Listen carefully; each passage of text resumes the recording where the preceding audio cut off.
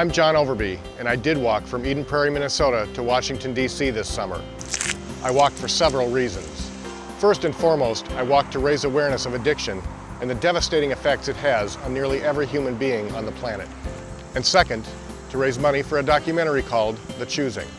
Being a person in recovery and a filmmaker, I wanted to share in documentary form the experiences of those who have successfully escaped the living hell that is addiction, and to give those still seeking that escape yet another tool to find it.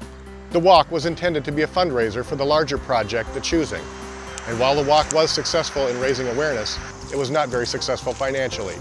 That is why I need your help. While on the walk, I shot a short documentary, interviewing numerous strangers along the way. I asked them one question: has addiction touched your life?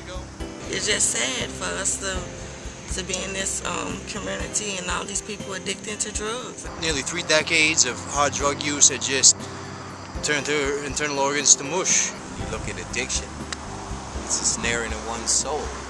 I need $5,000 to complete that film so that I might use it as a fundraiser for the larger project, The Choosing. Please help. No contribution is too small, and the life you touch may be a family member, a friend, or even your own. Thank you very much.